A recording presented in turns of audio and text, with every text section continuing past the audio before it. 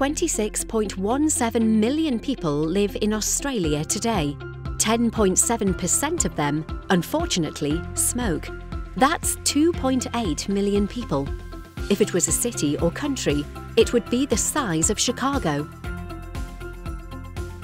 Next year in Australia, 20,500 people are predicted to die of smoking.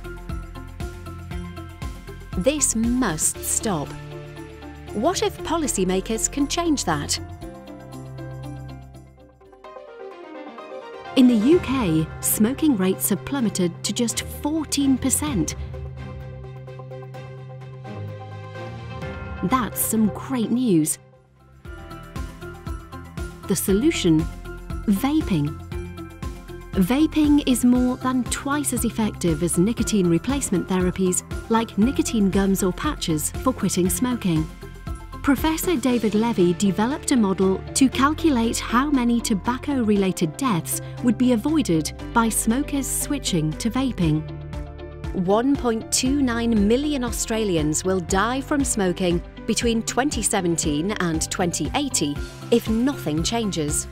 If smokers switch to vaping, 104,200 deaths would be avoided. 2.05 million life years would be gained.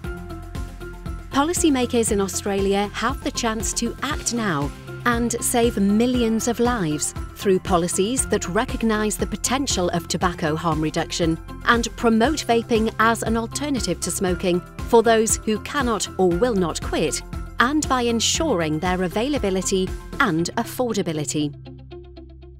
Policymakers can use David Levy's model to calculate the life years gained if they put these policies in place to make sure the future looks like this.